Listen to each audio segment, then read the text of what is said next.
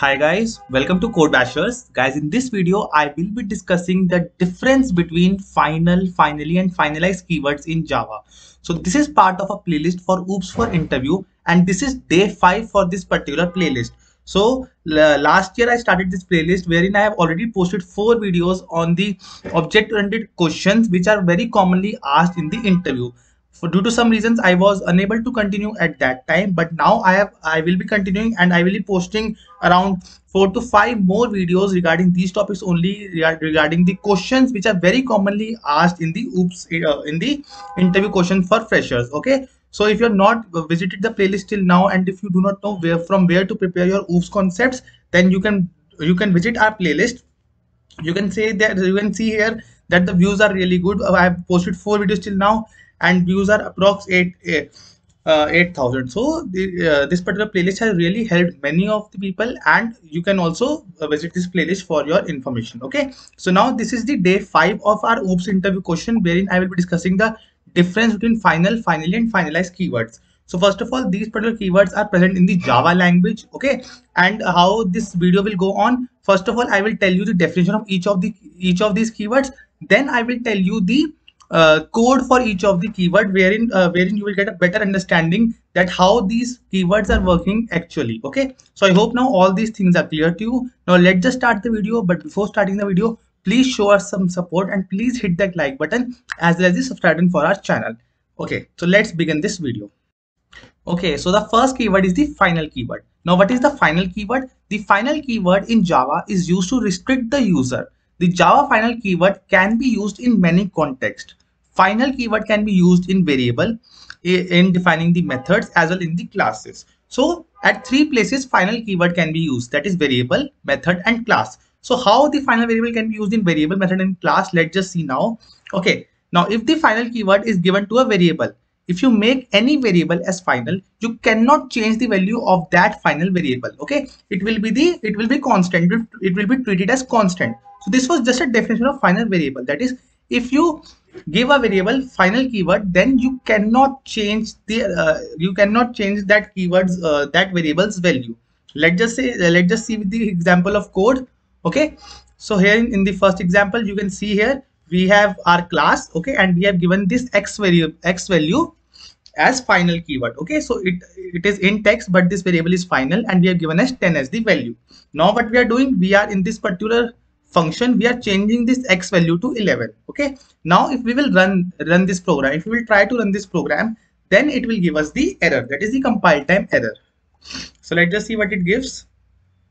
So here you can see that it is a compile time error. It is giving cannot assign a value to a final variable because final variables are given their value when they are declared. Okay, now if we will remove this particular keyword and then we will try to run, then again it will not give us any error because now this variable x is not a final variable. We can now change the value of this particular variable. So you can see here nothing has been printed as the output and no error has been come because it is not a final variable. So I hope now the definition of the final variable is clear to you, that once we have given the value, we cannot assign a new value to that variable. Okay, so I hope now this thing is clear to you.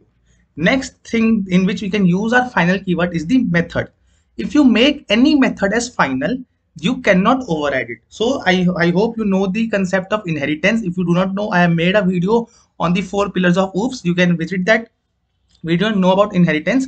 So now once if you have given a particular method as a final method, then you cannot override it. Let's just see with the help of the code only, it will be better understanding. So here is the example. So here we can see we have a class bike. Okay, in this particular bike class we have a method called run and we have given that method as a final keyword.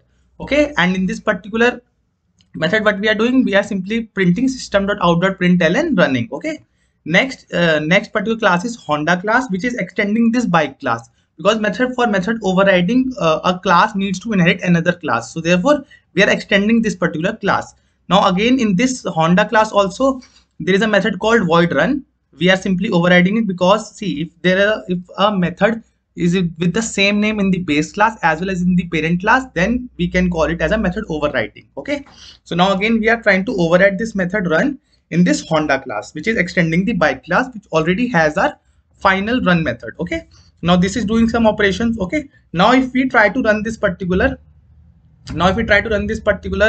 code, it will give us the error, that is the final method cannot be overridden. So let's just see what is the output of this particular program. Let's just wait. Okay, so here you can see that error, it is again a compile time error. uh, Run method in Honda cannot override run in bike. Why? Because the overridden method is final. So by this we are clear that if a method is final in the parent class, we cannot override that particular method in the child class. So I hope now this second thing with the final variable is clear to you. Okay, if you make any method as final, you cannot override it. I hope this particular thing is clear to you. Now final place wherein we can use our final keyword is the class. Now if you make any class as final, you cannot extend it, or you can simply say you cannot inherit it. You cannot inherit it. So if a particular class is given a final keyword, then you cannot inherit that class. Okay, so let's just again see with the help of an example here only. Okay, now we have what we have. So we have a class bike again. Okay, and we have made this class as a final class, that is our bike class is the final class. That means it cannot be inherited. Now what if we try to inherit that class? So we have a class Honda which is trying to inherit the class bike, and again it is doing some operations in its own. So let's just try to run this particular class and see what will happen. So again it will give us error, but what error it will give? Since the class is final, we cannot inherit that class. So again you can see that error is coming, cannot inherit from the final bike. Okay, so if we remove the final keyword from our bike class, then what will happen? Then simply the entire program will run, and this thing will be given to us as an output. Let's just see now. Let's just run the code, and it will give us the output as running safely with 100 km/h. Let's just see what it will give. So you can see that now no error is coming, simply an output is coming on the screen. So this was the use of the final keyword. We can use final keyword at three places. One, with the variable, you cannot change the value of the final variable, it is treated as constant. Next thing is with final method, you cannot override the final method, okay, in the base class. Next final thing is the final class, you cannot inherit the final class. This is the use of final keyword only, and it is used at three places. I hope now with the help of the code, these three things with the final keyword is clear to you. Okay, now let's just move towards the next keyword that we are seeing in this video, that is the finally keyword. Okay, so first of all, what is the finally keyword? Java finally block is a block used to execute important code such as closing the connection, etc, etc. Okay, let me just read the definition, then I will take you to the code for the better understanding. Okay, next is Java finally block is always executed whether an exception is handled or not. Therefore, it contains all the necessary statement that needs to be printed regardless of the exception occurs or not. This is a bookish definition, but I will make sure that you understand with the help of the code. Okay, so let's just see with the help of the code here. Okay, now see where the finally keyword is used. You must have heard a term that is known as the exception handling. So in exception handling, try and catch are the very common keywords that are used, but in Java there is one more keyword, that is finally keyword.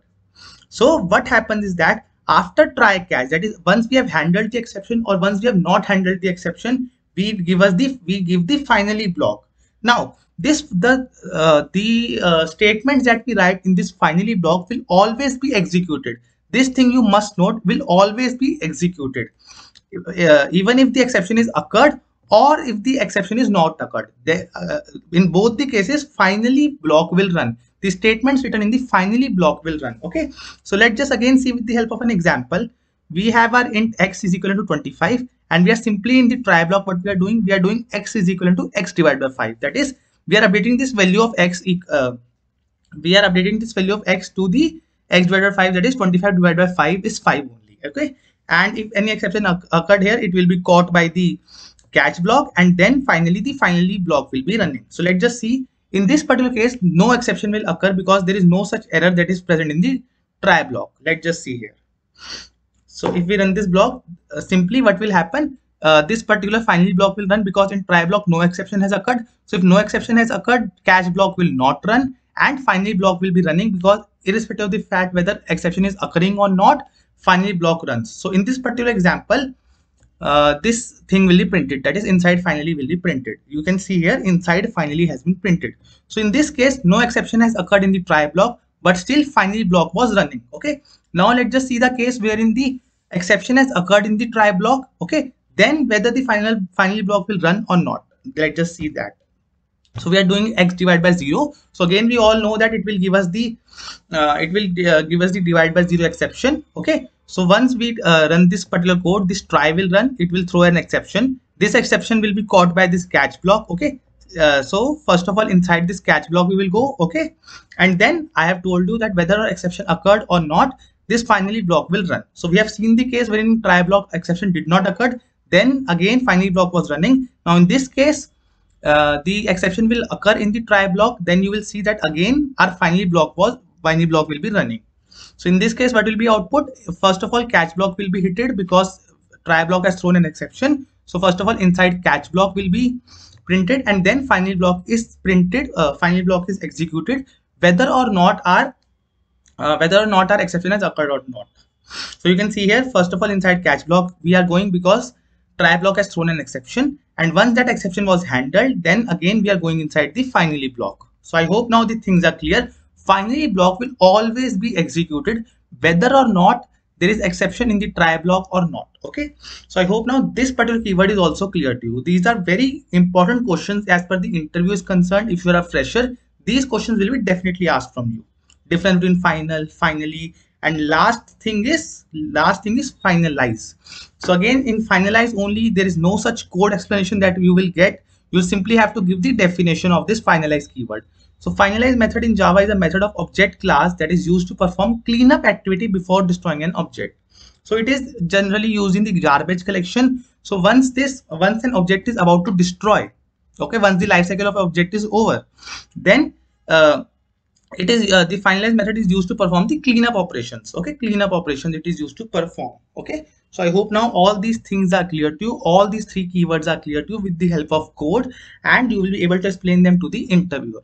And guys, again I'm saying you, if you have not subscribed to the channel till now, please subscribe it, because more such informative videos regarding interviews, specific to interviews, I will be posting in future. I will be posting DBMS things also, SQL things also, some OS things also. So do subscribe this channel, and please comment in the comment section your ideas or suggestions that what type of videos I can make so that you can get benefit out of those. Okay, so I hope now these three keywords are clear to you. Again, I am telling you that we have a playlist on our channel in which we have dedicated our oops for interview playlist. That will be in this, we will discuss the questions which are specifically very commonly asked in the oops interviews. Okay, so I hope now all these things are clear to you. Please hit the like button and the subscribe for this channel, and do comment your suggestions in the comment section. Okay, so I hope now these three things, that these three keywords were clear to you in this video. And guys, thank you for watching this video.